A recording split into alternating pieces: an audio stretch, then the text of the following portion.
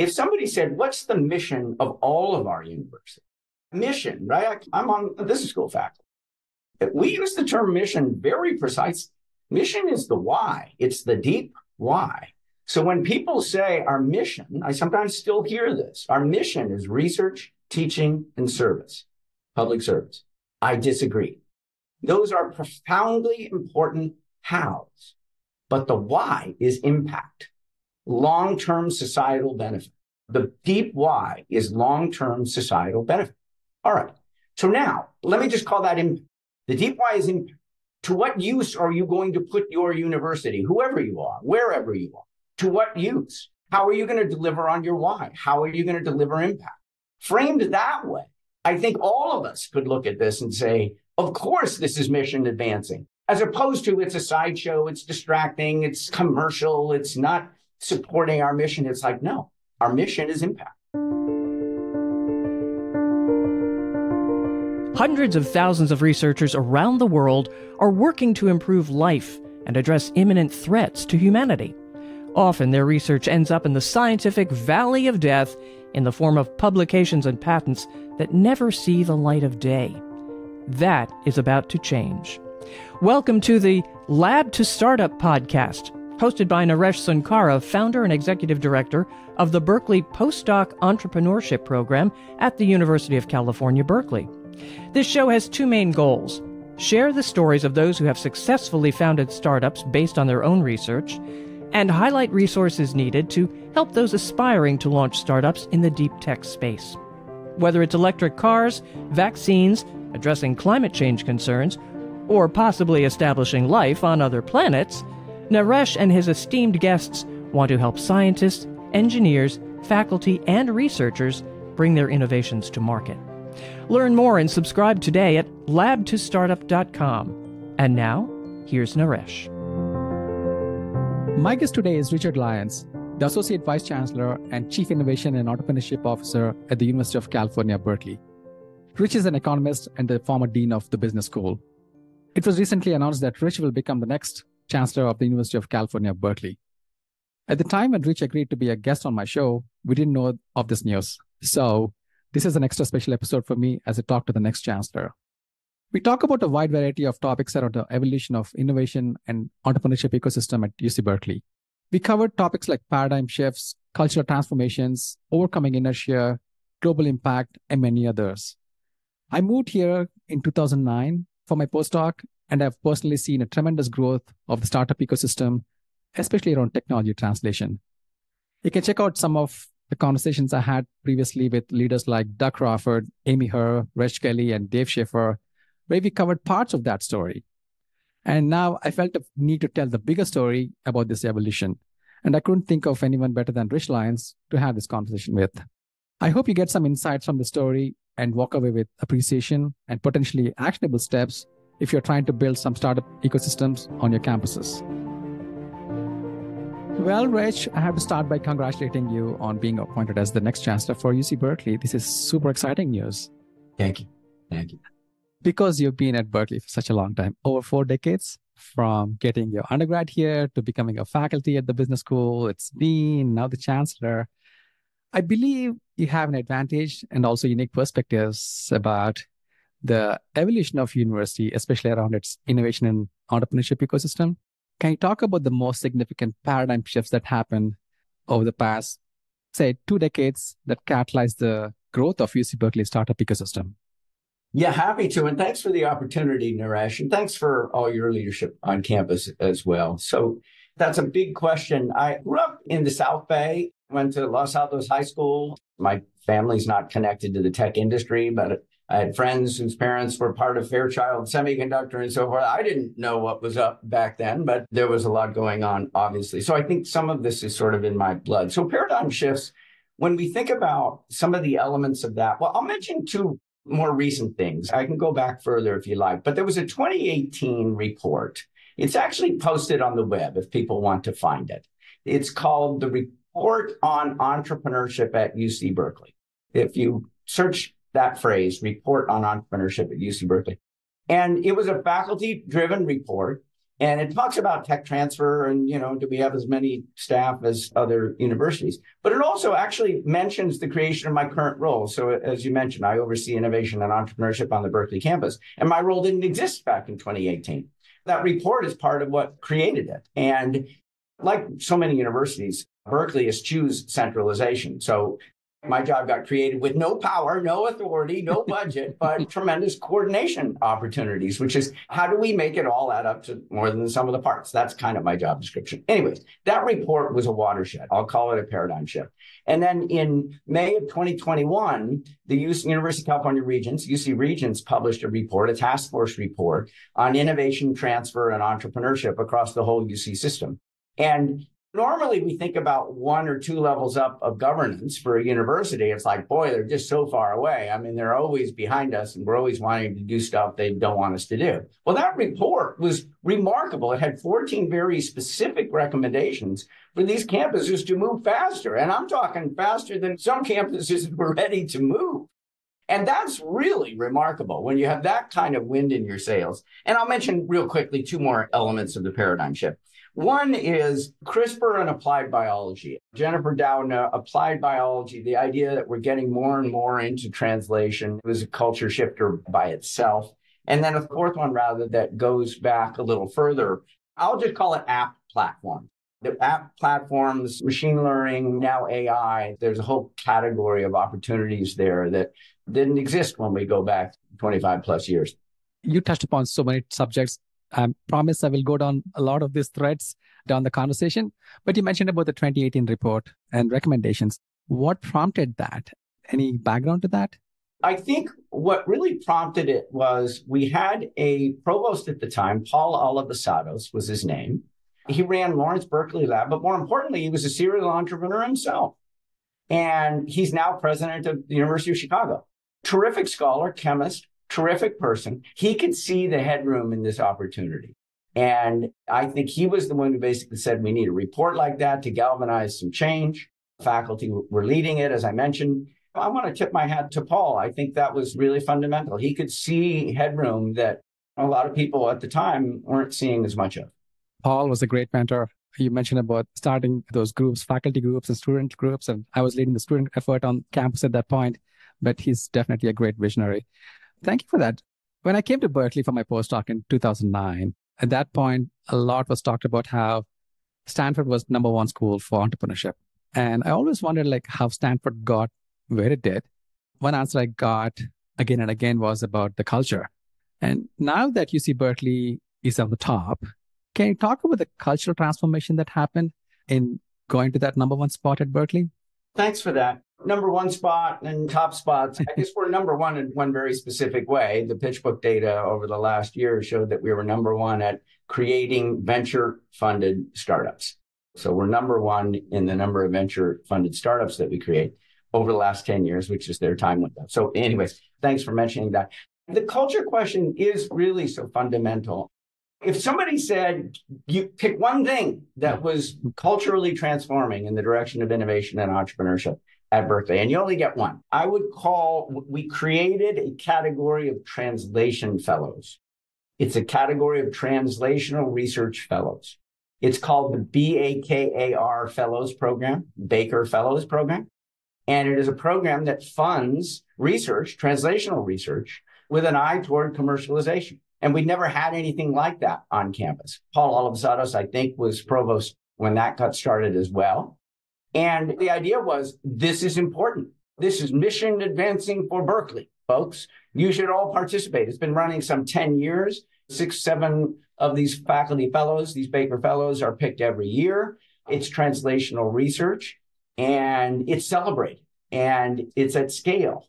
A couple $100,000 a year for 3 years. The terms have changed over time. It allows some experiments downstream. I want to emphasize this. If somebody said, Jennifer Doudna, why are you taking Jennifer Doudna away from fundamental research? She's, arguably the best or among the best, very best thinkers in her field, which is true. It's sort of like, well, we have postdocs. You were a postdoc here. We have graduate students. The faculty are involved as well. But the idea that this translational interest is making us weaker at fundamental research, I disagree with that statement. I think it makes us stronger at fundamental research. We can talk about that. So anyways, I think people started to recognize that that trade-off really wasn't there, that this was mission advancing for Berkeley and is likely to make us even stronger at fundamental research. Yeah. I mean, speaking of that, translational fellows, is it meant for faculty or what was the intended? It was the first 10 years. I don't remember. We've run about 10 now, a little over 10.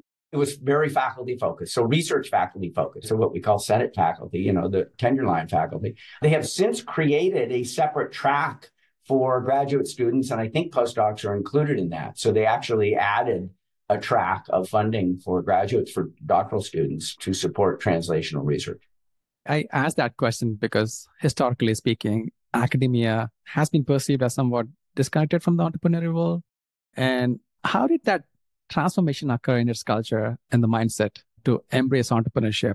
I'm asking for specifics more because I think the universities and academia hasn't changed much in the US, talking about.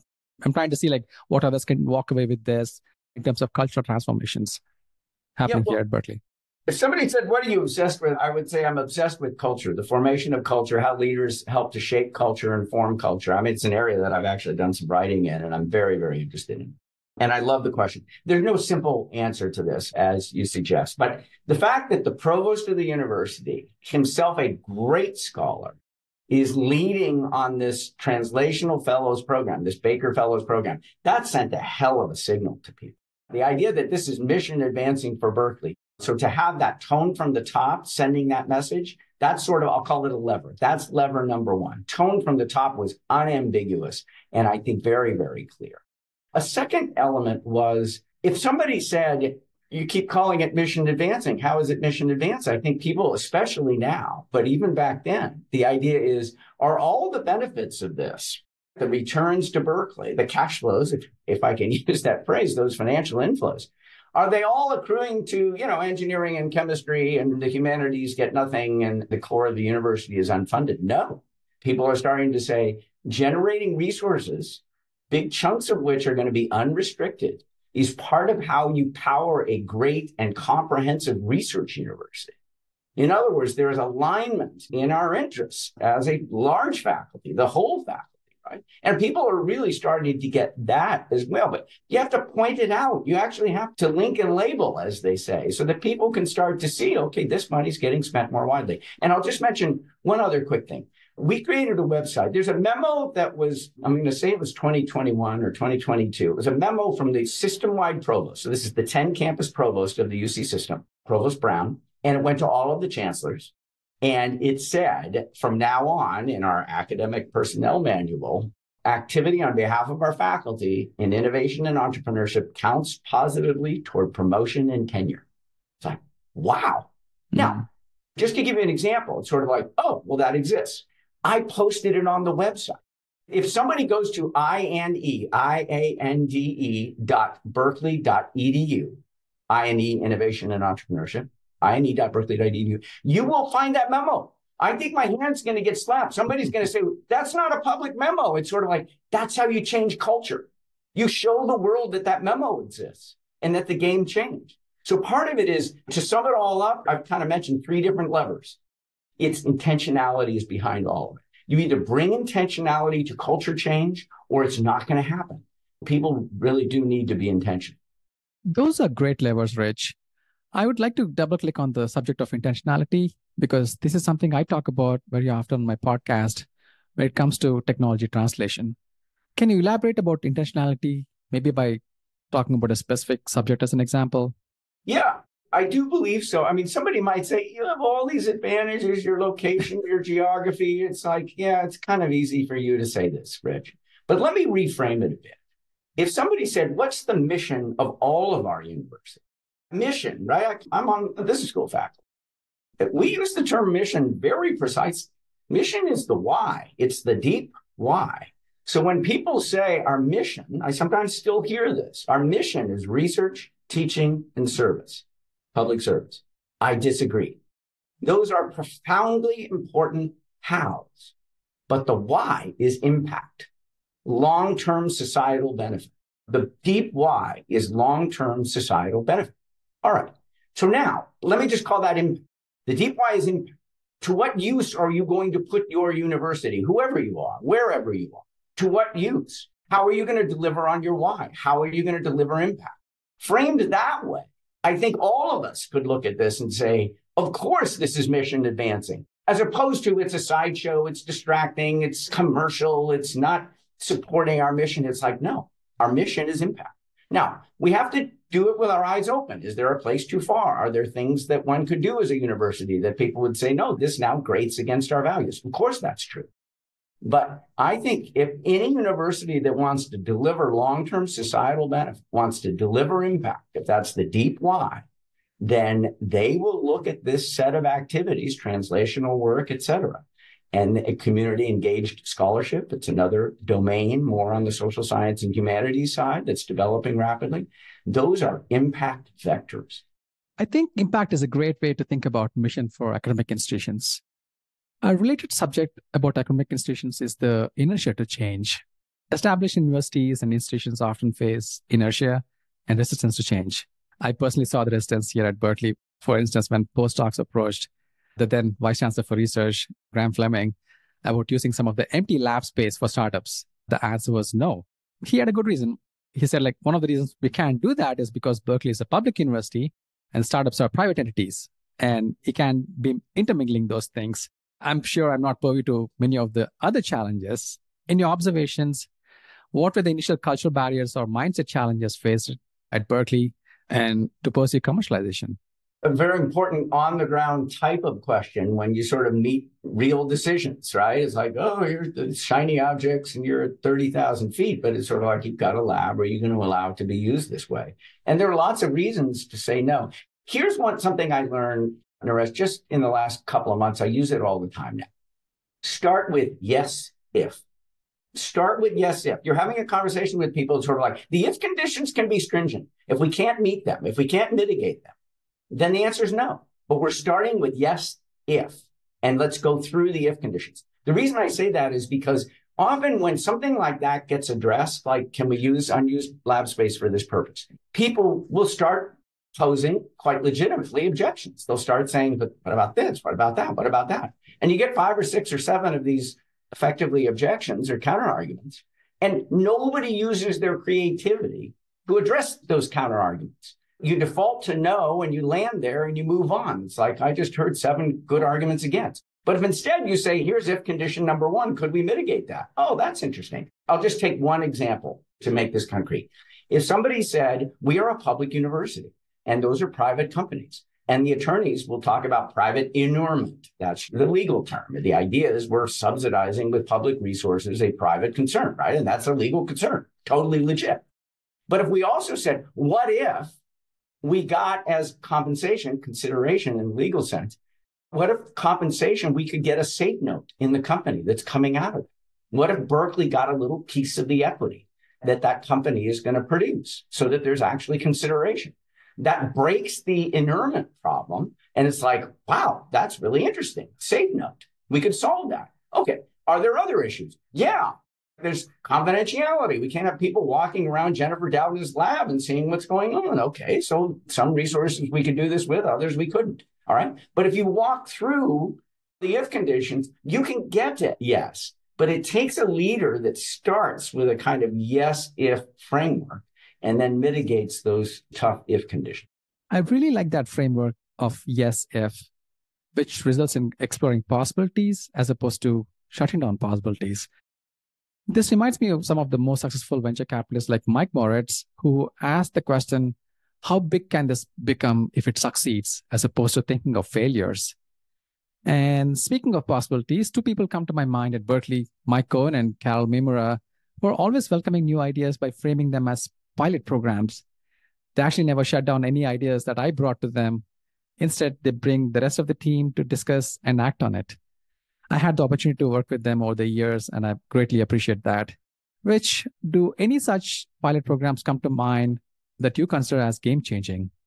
I love that word. I use that word all the time. Mike and Carol pioneers at using that word. And it's sort of like, you want to get something done in the university because it puts a time frame on things, right? It's sort of like, no, the default is this ends in N years, whatever N is. And that's just a really potent look. Experimentation The world is uncertain. It's ambiguous. It's volatile. Experimentation is the name of the game. We see it in industry. We see it in the public sector, the university sector. We see it in the civic sector. It's like, you better be experimenting. It's evolving way too fast for you to not be running experiments. So when I hear the word pilot, I think experiment. And it's like, it doesn't mean you should run every experiment that's proposed, but experimentation needs to be an MO. So anyways, your question was, give me an example. Here's one.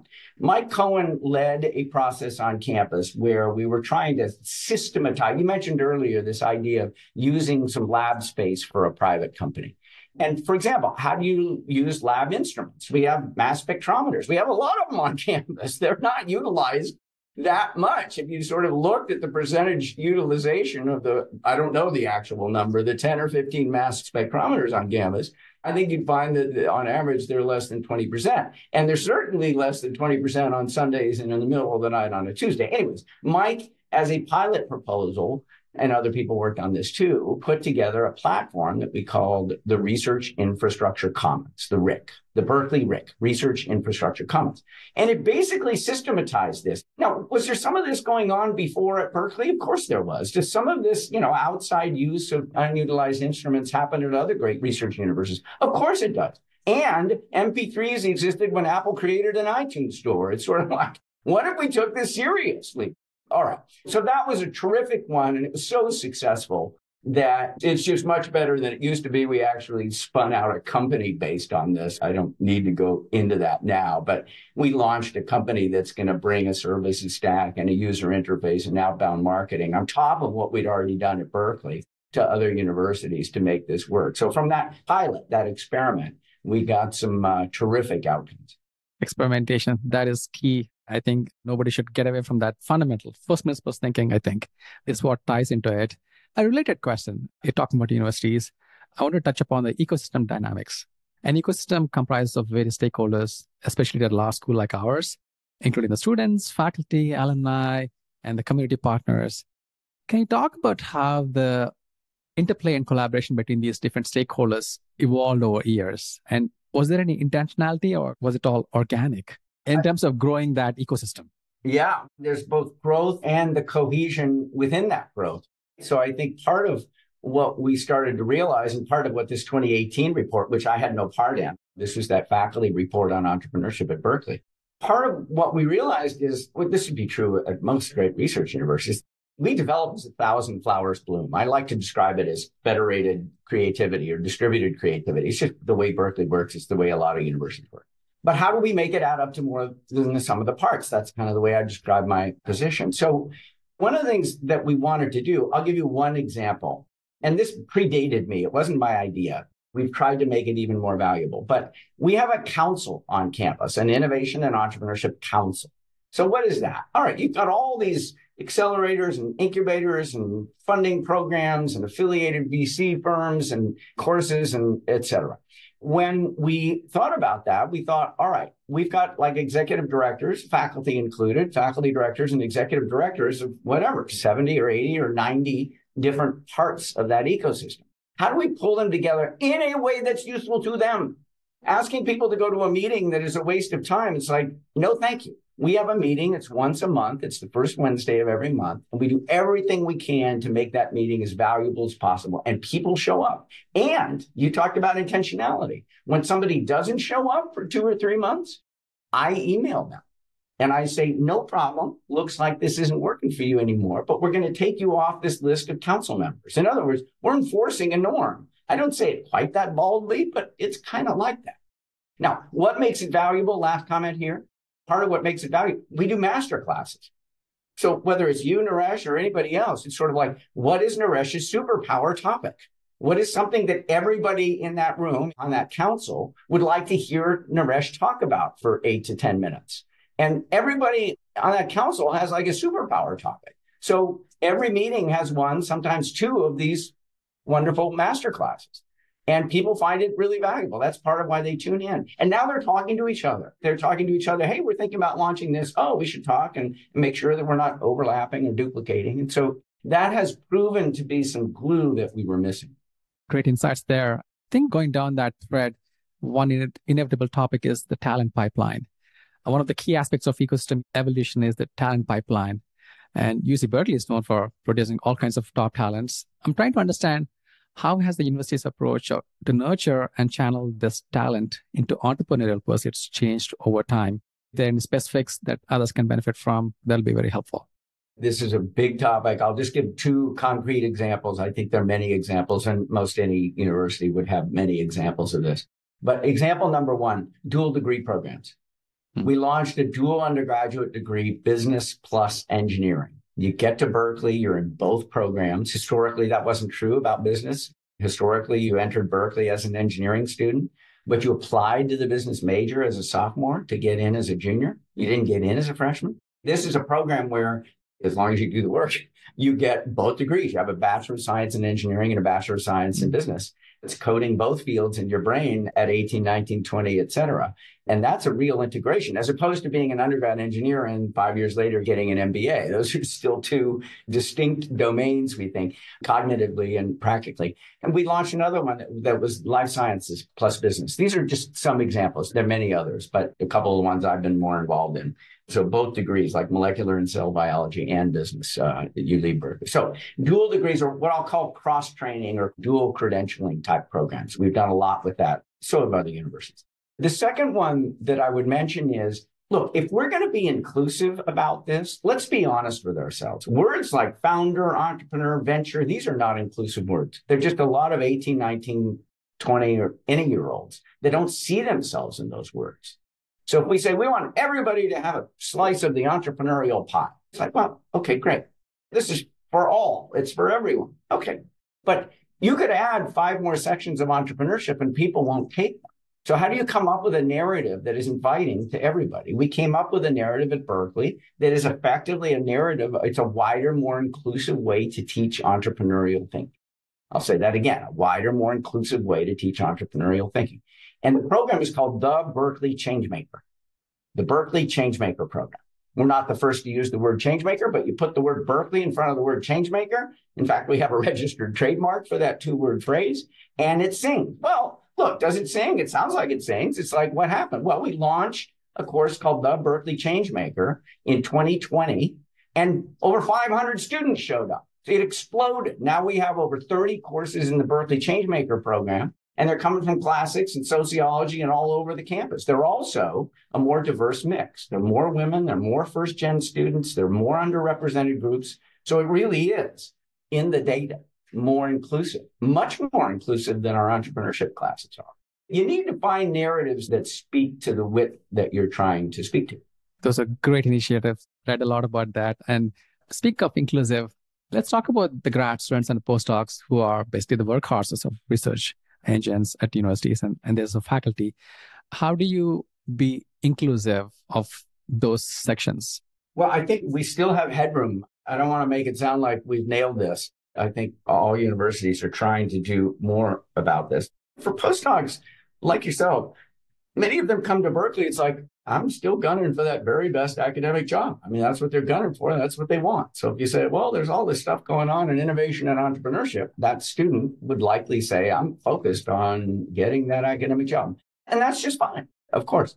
But part of it is creating optionality. It's like, we're not trying to distract you, but you might go to an event or two. You might just have a look. Because having options, depending upon how things play out, is just kind of hard to get exactly that academic job you've always wanted. And there are an awful lot of opportunities, especially among science PhDs, but much more broadly than just science PhDs, the humanists and the social scientists as well, ways to get connected to innovation and entrepreneurship. So we've tried, with your help and many other people, but like the Berkeley Postdoc Entrepreneurship Program, you pioneered it. It's sort of like, how do we create an affinity group and some programming around it to help postdocs, sort of those that want to, it's not required, get introduced to some of the opportunities here. And we're trying to do more of that with our doctoral students as well.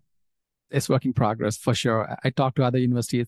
It doesn't matter if it is MIT or Stanford or Harvard, they still have that challenge. And plugging that optionality into their brains is something nobody has pioneered it so far. I hope we'll get there. The other section was faculty. I mean, we have faculty like Jennifer Doudna, who's like ripping it with startups, rocking the startup world with so many startups. And Caroline Bertuzzi at Stanford, Nobel laureate again, a lot of startups coming up there. Have you seen any influence of such Nobel laureates, like in evolution of other faculty thinking about startups? I'm an economist. You want a direct causal link backed by data? It's kind of the way I think just because of my field. I can't say that. Anecdotally, part of what I love about the Jennifer Doudna story is that she wants to continue doing fundamental research. She's a really good example, got Mammoth Biosciences and Caribou and all these terrific companies out there. And she's still doing lots of fundamental research. So this idea that, we're losing Jennifer to the intellectual world, it's just not true. And I think that's exciting. And so she attracts postdocs and graduate students that at least are open to some of these opportunities. If you look at the CEOs and C-level people in some of those companies, it's people who came in through the postdoc door or the doctoral student door. So that seems to be working very well. And there are other faculty. Here's an example. If you go to this website, ind.berkeley.edu, another document you will find there is the top 100 faculty founders at Berkeley. Okay? It's like a clickable list. You click, that's what that person does. That went up like 6 months ago. It's not been up there all day. And I would say this is sort of a culture change indicator or litmus test. If we had put that up 10 years ago, we would have got calls from faculty saying, take my name down. I'm a scholar first. Okay? Yes, I'm a founder, but I'm a scholar first. I don't want my reputation linked to this stuff. Nobody has said, take me down on that list. Not a single person. And some have asked, why aren't I on that list? That's an indicator of culture change. But anyway, I think we are celebrating. That's the key word. We are celebrating our faculty founders in ways that we never have in the past. And I think that's part of what's making the change happen. That's a very important point. I think faculty used to be advisors to companies back in the day, and like a lot of it was like not talked about much. I think that collaboration is important. And I'm glad we are celebrating that collaboration so that it'll all benefit the society at the end of the day. Yeah. If I could just add one thing too. Berkeley, like other universities, we have conflict of commitment policies. If somebody says, come on, Rich, it's so Pollyannish. It's like these faculty are starting to spend way too much time on this. They're taking C-level jobs. They've still got their tenured position. This is a problem. And I would say to them, you are right. In cases where people go too far and they're crossing conflict of commitment lines that are very clear on this campus, then that's too far. The idea that let's just go, people, there's no problem here. It's sort of like, no, we have to take conflict of commitment seriously. And we do. So I just don't want anybody to hear this as, wow, I mean, where are you thinking that this university should go? We need to make sure that our scholars are doing scholarship and are doing great teaching, et cetera. And we do our best to ensure that. Absolutely important. I'd like to slightly shift gears and talk about failure and resilience. And I don't think it's all success stories all over at any point. It's an integral part of entrepreneurial journey. And do any particular failures come to mind when it comes to building this ecosystem? And how has Berkeley's approach to addressing and learning from the failures evolved? Yeah, well, this is an important question. And when people say fail fast or fail small, I can't think of any really big failures. So when I answer this question, it's more kind of these experiments, hopefully where you haven't bet the house, you're running some experiments and you're trying to see how things are going. Well, here's one very recent. It's a small failure. But we kind of had this big idea, and then we thought, it's not working.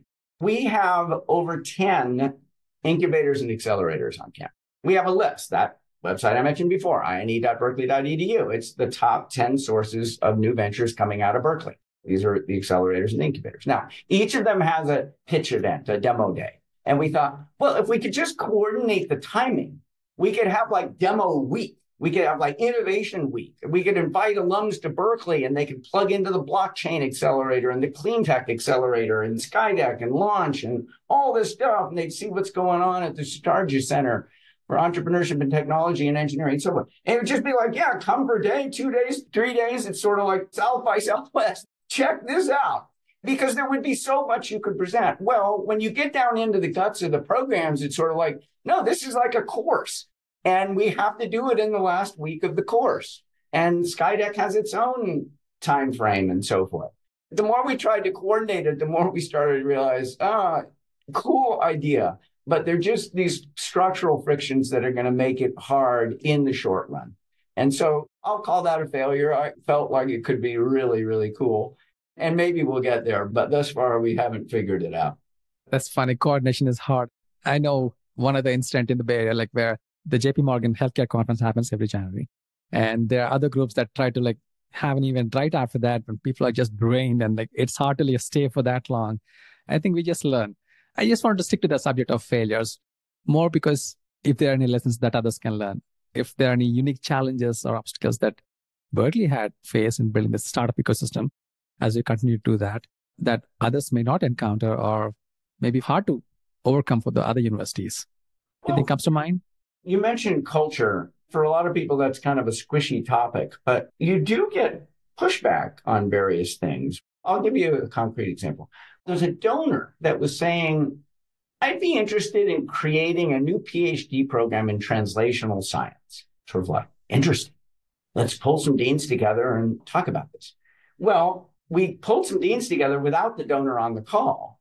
And for most of the deans, it's like, we do PhD programs in disciplines like chemistry and engineering and physics. Translational science isn't a discipline. So first of all, what's the core content there? And it could be multidisciplinary, right? Nobody was saying we don't have any multidisciplinary programs. But when you get to the PhD level, wide angle multidisciplinarity is very rare. You need to be deep going into those academic job markets. So then we started talking about, well, you, Doug Clark, College of Chemistry, what kind of translational stuff are you already doing? And he starts describing what he's doing, and it blows us away. Now, we're all fellow deans and fellow members of this ecosystem, and we couldn't believe all the stuff that he was describing.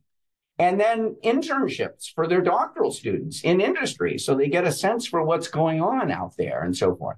And then we heard from the College of Engineering, we heard from biological sciences. Long story short, the list of already sort of translation advancing educational opportunities and programmatic opportunities for our PhD students was remarkable, and none of us knew it. We created a document called Translational Science at Berkeley, and we distributed it back to the deans. It was like just inventory what you heard on the call, plus a little bit more. And this is kind of the failure part, not failure, but resistance. We started to distribute that, and people started saying, what about fundamental research? What are we doing? There's no mention of fundamental research in this document. People started legitimately getting worried that it's like, is Berkeley just running down the path of translational programming and research? This document was just focusing on translational research because we didn't know all that was going on. But anyways, so that was a little communication error or failure. It's sort of like, you really still need a line at the top of a document like that that says, the seat of Berkeley's preeminence is fundamental research. Line number 1. Now, we're going to talk about translational research. But when you don't do that, some people react pretty strongly. Yeah. I've been in academia for a couple of decades now, I think. Oh my God, I've been here too long. It's not unique to Berkeley. I see this across the board. And maybe an interesting topic to talk about is ethical consideration. Yes. As the startup ecosystem continues to evolve, what measures are being taken to address ethical considerations and ensure that innovation aligns with societal values and goals? You brought up gene editing. We have the AI, for instance, where Berkeley is actually a leader. At the 30,000 feet level, like what are we doing at Berkeley to address those ethical considerations? There need to be many, many things. There's no one answer to this. And I'm sure other universities are doing a lot of stuff we could learn from as well. But a couple of examples. Stuart Russell is a faculty member, and he's kind of written the textbook. I think it's the most used textbook to teach artificial intelligence. Anyway, Stuart Russell, very well known. And he's given a lot of talks that basically are warning about the dangers of AI if we aren't being intentional going into it. And so some people would call him, he's on the doom side of the debate, but I view it more as, look, we need to be really clear. Think about it as yes, if. He's telling us some of these if conditions, and there are some of them that I haven't thought about, and then maybe some other people haven't thought about. And how do we address them if they are real, whether it's regulation or how we teach our PhDs or whatever it is? So getting that content out to people, he's given many, many talks on campus. That's just one concrete example. But the people that are thinking hard, again, I'll use the nomenclature about these if conditions, is really, really helpful, I think. The other part of it is Berkeley's a public institution. When you think about the top research universities, at least in this country, most people's top 10 list would be almost exclusively private, if not exclusively private, other than Berkeley. And Berkeley does have different values. A lot of our faculty and staff and students are here because its publicness means something. And so when we talk about values that help to define Berkeley, one of the ones we talk about is beyond yourself, a sense of stewardship for something larger. Now, are there a lot of beyond yourself people at private universities? Of course there are, but we are public. We are aiming at educating many more people than these private institutions do. And in the way that we think about that public mission and commitment, a sense of stewardship for something larger is in almost everything we do. And so people could talk about the social impact, the greater good. These things are woven into everydayness at Berkeley, and you really feel it.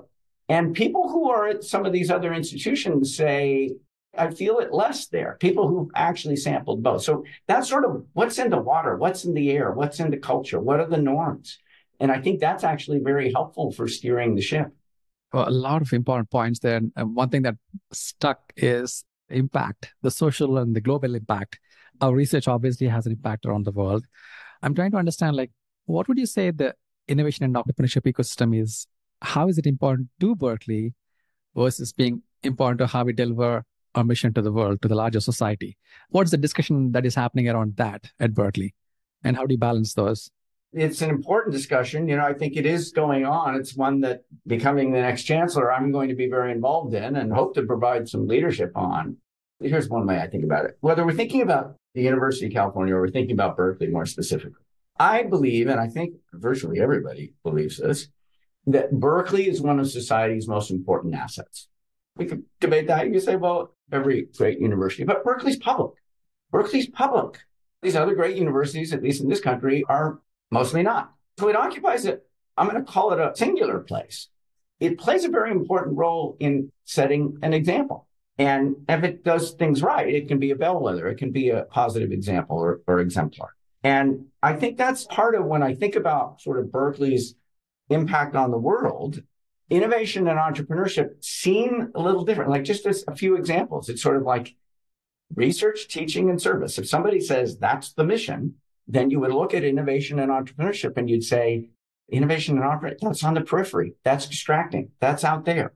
If instead you say the mission, the deep why is impact, long-term societal benefit, then innovation and entrepreneurship is right at the core of the mission, among other things, but it's not at the periphery. All right.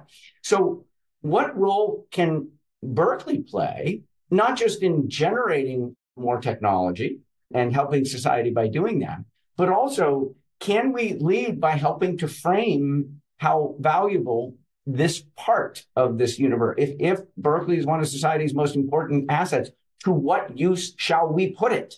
And I feel like this isn't the only use, of course, but this feels like a very important use to step up our intentionality around over the next couple decades. I think that is actually a nice segue to talk about parts of the startup and innovation ecosystem at UC Berkeley that can be replicable by other universities. Do you know of any initiatives that you believe are relatively straightforward that others could use? I do. I mean, most universities, great research universities, have incubators and accelerators and that sort of thing is already there. But like I mentioned earlier, this research infrastructure commons, it opens the boundary of the university. It allows private firms to actually utilize underutilized equipment like cell sorters and sequencers and mass spectrometers and so forth. That's really interesting. And I think that is something any university could engage in. The contracts that we use is like, what does the contract look like? What are the counterparties agreeing to? It's like we posted contracts and things like that on our website. So if you just search Berkeley Research Infrastructure Commons, there's an FAQ on there and contract templates and things like that. It's like, anyways, so that's something that it feels like every research university could engage more in. Now, some would say, we don't want to do a lot of that, but we're happy. Okay, that's a big one. And then second one is how do you bring funding in fresh ways to the university? And like every research university, there are lots of venture capital firms, or not just venture capital funding, but angel investors or friends and family or any source of capital. And we do our best to make sure that we're appealing to them. But how do we bring an extra layer of intentionality? So one of the things that I will mention that we developed here at Berkeley is relationships with a small subset, happens to be 8 currently, a small subset of funds that actually share their returns back to the university. They get to use the university's trademarks and other things to raise funds from limited partners. And the general partner in each of these 8 cases, the GP, contractually commits half of their carry, half of their return back to Berkeley. It's like, oh, that's really interesting. We have information about these funds on our website. It's also at inde.berkeley.edu. But that's an area where it's like, yeah, that's fascinating because it creates a feedback loop into the financial model of the university. And that's something that we're getting calls from a lot of universities within the UC system, but even beyond, that are saying, how did you set that up? What do those contracts look like? How do we do this? And we've put a lot of that information on the website as well. You brought up an important point in there about incubators and accelerators. Where do dedicated entrepreneurship courses fall in this whole spectrum? Because, if you look at just Berkeley, right? Skydeck, Berkeley's largest startup incubator, happened only about 10, 12 years ago. And there was a small QB3 garage before that. I'm trying to get any advice on what could others do in setting up effective versions of these. There must be some lessons learned as you build this ecosystem.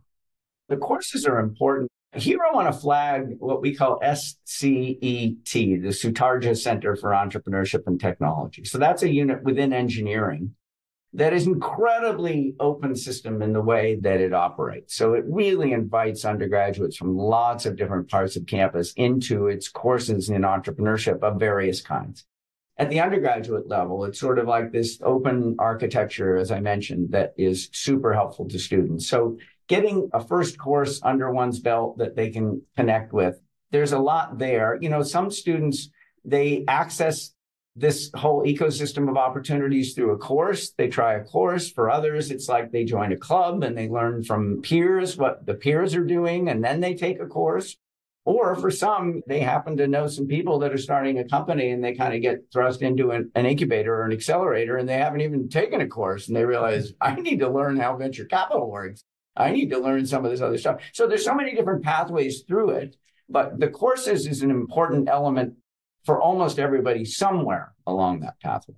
Yeah, courses are important. You brought up a couple of important things. That's why I'm smiling. I know a startup that came out of Berkeley, Nilambo, an undergrad who was just working with 2 postdocs in there, happened to spend some time with the founders at the startup for a summer, and he never went back to school and ended up becoming the CEO of the startup.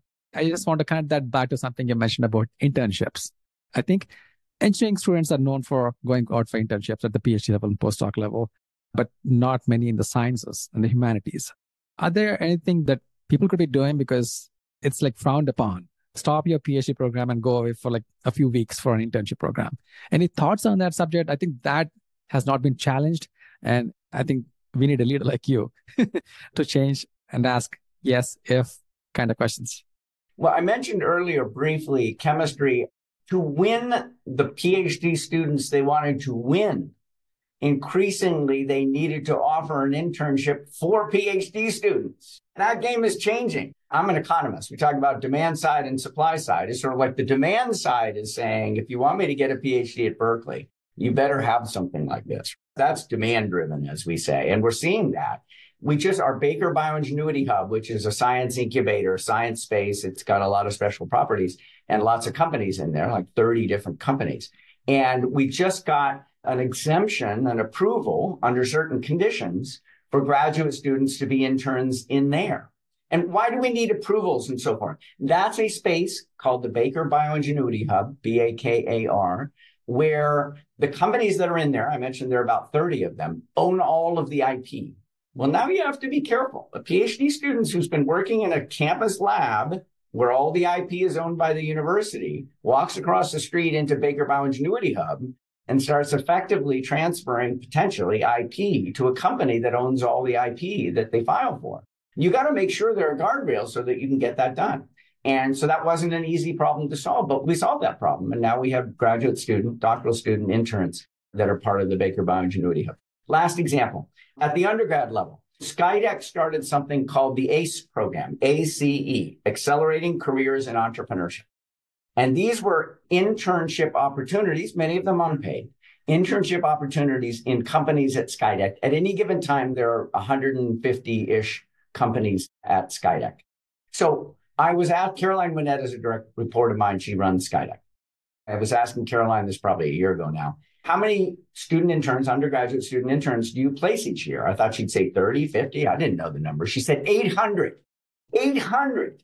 They have these information sessions for undergraduates. Might you want to be an intern in the startup? 1,500 students show up. They do 3 of these a year, and it's like 500 each time. And they're placing like half of those. So the scale of the demand side on the undergraduate internship side of things is just phenomenal. So that is something I think a lot of other universities could benefit from. Yeah, absolutely. Like you brought up undergrads, like I have to plug in this one. So I run a program called the Berkeley Science Fellows Program, where we recruit postdocs to work with deep tech startups, where they're providing their skills, they're learning about startups, but it's been a two-way bridge. We run into that challenge of that culture change needs to happen at the faculty level, at the university administration level. I hope we can see an acceleration on that front. Let's go to the other end of the spectrum about parts that are hard to replicate. What aspects of Berkeley startup ecosystem do you believe are truly unique and difficult for other institutions to replicate? Well, I want to be clear-eyed about my answer. I tend to be a little Pollyannish and I get excited about things, and sometimes I don't realize they aren't so transferable. But Berkeley's a big university, right? We've got close to 35,000 undergraduates. There are some bigger universities, publics, but privates are running at 20 to 25% the undergraduate scale. So they're much, much smaller. But that comprehensiveness, that size really does give us, it's wide and deep. That's kind of one of the things that I say. It's really wide and deep. So we can have a clean tech accelerator. We can have a blockchain accelerator. We can have all these accelerators, and sort of like, don't they step on each other's feet? It's like, it's a big enough place to have all these different partitions in the way we think about our ecosystem. That's not going to be true at a smaller private university or a smaller university. It's just much too concentrated. That would be one element. I think the other thing is, I mentioned tone from the top as one of the levers, Paul Alibasados and things like that. It's sort of like, look, if the tone from the top isn't there, if you don't have receptivity from your president or from your board, people feel like we are a research university first, and this stuff is not where we want to take things, then it's just going to be very hard to climb that hill without winning some hearts and minds first. And so that's like a precondition for creating momentum. You absolutely need that. And so if it's not there, then it's sort of like, what does that mean, winning the hearts and minds? Well, it's sort of like, how do you make the case? How do you make the case that it's mission relevant? You can just have a debate, for example, not that that will solve it, but it's sort of like, it's mission relevant. Here's why, okay? It brings in financial resources that fund the core of this university. That's distinct from mission relevant, but that's important. It helps us win graduate students. I used that example. Coming up with value propositions that people aren't seeing. And then they still might end up saying, I don't want to take this university in that direction. But if you show 5 or 6 or 7 channels of value that they hadn't thought about, I think you can open some people's minds. But that's a necessary condition. I want to talk about the sustainability and scalability of this ecosystem we have built at Berkeley. As the startup ecosystem continues to grow, how does Berkeley plan to maintain its momentum and ensure scalability and sustainability? Maybe if you have any specific measures that are being taken, to keep this going on. Those are related words, but pretty distinct when we think about sustainability in society more generally and how we contribute to it. If somebody said, let's take climate change as one specific example of a sustainability challenge, a major one facing obviously all of us and the whole globe. It's like, I use the phrase, if Berkeley is one of society's most important assets, or any of our universities is, to what use will we put it? If somebody said, we're going to put Berkeley to maximum use in order to address, hopefully greatly mitigate climate change, and then that person says, but we want to do that in a way that's orthogonal to innovation and entrepreneurship, like there's nothing there. Here's my definition of innovation. Maybe I should have started here. New ideas put into practice. New ideas put into practice. So discovery and invention are not the same as innovation. They are not by themselves put into practice. Mm-hmm. Now notice, new ideas put into practice. There was no mention of science there. So the humanities and the social sciences are very much included in that definition. All right. So ultimately, yeah, we have a lot of fundamental research to do to mitigate, hopefully reverse climate change. So I'm not saying fundamental, but innovation and entrepreneurship and how we put it into practice. We don't have to do it. We want to understand how the fundamental research that we are doing is more likely to be put into practice. All right, so that's kind of a sustainability point, a very narrow one, but I think hopefully a helpful one. Scalability was the other piece of it. And I think some of that, look, I don't think they would have chosen me as the next chancellor if whoever makes these decisions, right, ultimately it's the president of the UC system with the support of the regents, but it's an endogenous outcome. There's lots of feedback that comes in. Because I think a lot of people feel like, no, we have more headroom in this direction. I mean, it's not the only thing I do, of course, and it's not the only thing I'm going to focus on as chancellor. But I think people are basically saying we still have opportunity as Berkeley in this area. And so I think that bodes well for scalability. It doesn't mean that maximal scale is the right scale. We have to think hard about what parts of what we're doing are maybe already kind of optimized in terms of their scale and where we still have some nice headroom to grow. Lots of food for thought there. I consider myself very lucky to be able to talk to leaders like you. I mean, I don't think most people get this opportunity. And thank you for your time. And before we close, are there any topics that we haven't covered that we should have talked about? I really like the list of topics that you did bring up. The only thing that I would mention is people tend to link what we've just talked about to the private sector and putting into practice being a commercial mechanism. But innovation and entrepreneurship are very relevant in the civic sector, nonprofits or non-governmental organizations. They're very important in the public sector. And they're very important to the humanities, or the humanities are very important to innovation and entrepreneurship, especially going forward, as well as the social sciences. So we talked a lot about science and we talked about de facto a lot about commercialization in the public sector, but that wide angle is important. I know it was implicit in many of your questions, but I guess I would close on that. Let's keep the aperture wide. We need our humanists and our social scientists engaged, and we need to improve the civic sector and the public sector at the same time.